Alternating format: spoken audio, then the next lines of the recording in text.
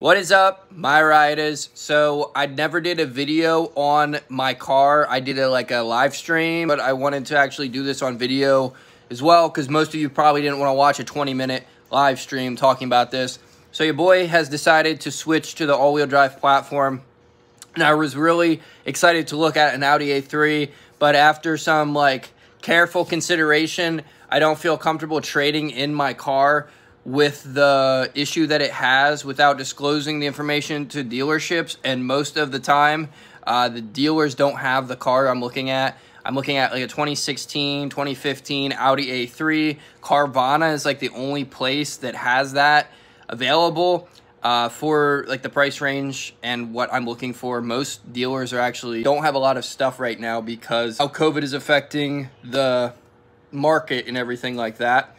With that being said, I wanted to reach out to you guys and see if anybody was interested in getting my car as like a car to keep alive. We did go over the turbo and I'm almost 100% sure that it is done. It always starts in the heater core. It just starts leaking when the seals go on the turbo. For some reason, when the seals go, it does not let coolant go through the turbo, but 100% needs one. I am willing to help whoever buys the car swap the new turbo in as well, but I'm looking to sell the car if I can. But I'm trying to be as transparent as possible because I don't want to screw anyone over or anything like that.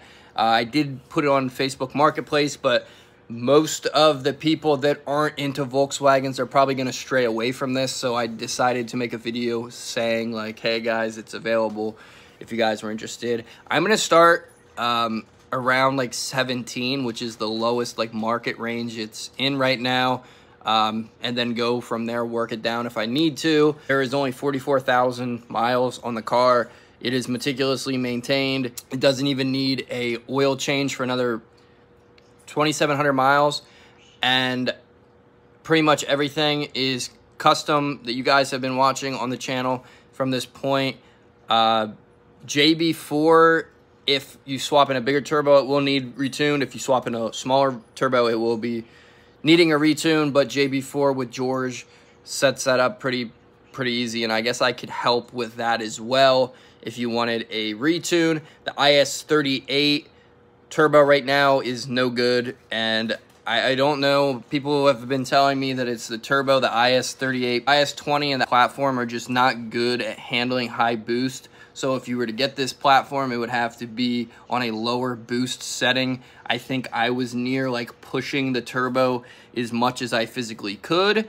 Other than that, there's other ways with the same turbo that I have with water meth injection. I never touched E-blends yet. There's so many like routes that you can go to make more power on this platform, and that's why I wanted to open it up to you guys to see if anyone wanted to tinker with it, since you guys that are into the Volkswagens, my followers, my riders, you guys that actually like the Volkswagen stuff would be the more opted people to wanting to work with it and keep it going and keep the GLI alive. So with that being said, it is for sale. I have it on sale on Marketplace. For this, so I can let everyone know, I posted something on Instagram, but I wanted to just let you guys in the loop and know what's going on with the car and everything. And yes, I am looking at an Audi A3 for the all-wheel drive platform, and I'll still be doing car-related stuff, but I'm going to take it more rational.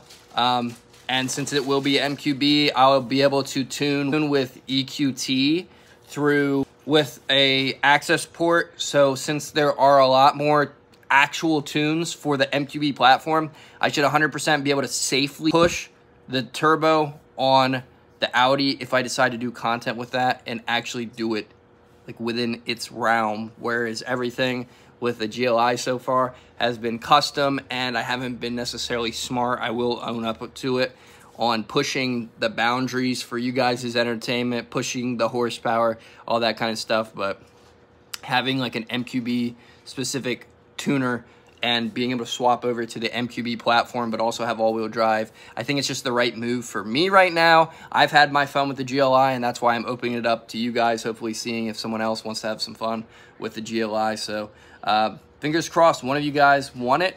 or are interested, you guys can reach me on all my social media. It's always in the description. I'll let it down below.